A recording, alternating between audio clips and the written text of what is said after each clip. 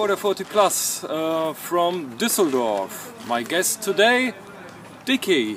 Hi, Hello. How are you, mate? Good. How are you? Thanks, I'm fine. Good. Thanks for coming. Good to see you. For visit. Good to see you. Yeah, we are going to talk about your first skate shot you sent me, or it's one of the first skate shot, isn't it? It is one of it's. I show it for a second. It's a great shot. Dicky, when and where was the shot made? That was the barn in Brighton, a pool down there, from 1978. We were down there. There was a competition at another park nearby, Southsea. So we went down there for the weekend and skated that place, and then went to the competition at Southsea. So it was a good weekend. Great.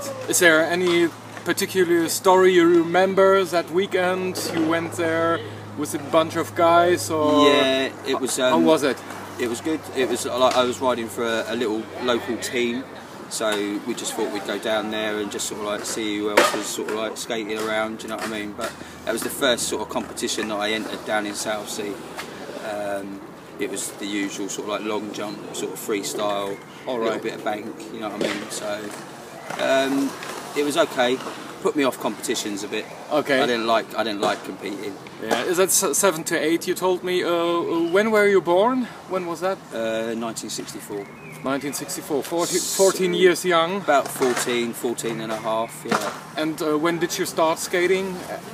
Was it 1976? Summer of 1976. Yeah. All right. So that was a nice long summer over in the UK. So. Yeah, we just everyone around the area I lived got skateboards for some reason. We all thought we were in California. So yeah, you've been blessed with the finest concrete of Europe back then, in London or London area. England has good. The southeast of England had so many parks, indoor parks like in London, and then just in Guildford there was parks. There's Brighton, Southsea. You know, Southsea's still there now. You can still go and skate Southsea Park. I've been with you guys to Harrows. No, Harrows still there, Romford. Do you know what I mean? There was a lot of parks. Yeah. People don't understand how many parks there were. I don't think. You know what I mean? There was literally in the area I lived in, just outside London, within a 15-mile radius, you probably had about 6 parks. And they were all good. You know, incredible. It was amazing. It was amazing. But 2 years later, they're gone. And you're still on the board, but now, still on the board.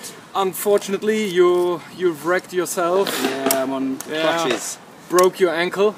Yeah, 3 places. Oh shit. It's okay. It'll be alright. It'll heal. But what do you miss about skateboarding, or what keeps you on doing skateboarding? What is the sense of skateboarding for you? Well, it's just I've done it so long now that it's just something that I've grown up with. But the main thing that keeps me going is things like this, the trips out to Germany, Spain, wherever, just to meet up with friends and have a nice sort of like session, have some beers afterwards, go and get some food, you know what I mean, and just hang out for a few days with good people. Yeah, that's what it's all about, really. I agree, completely. Definitely. Yeah, hope to see you skateboarding soon, be back on the board. Oh yeah, for sure. Thanks for coming. No problem, man. Take care. Thanks, yeah. That's it. That's it. Cool. So easy. Stop talking, go. Fucking hell.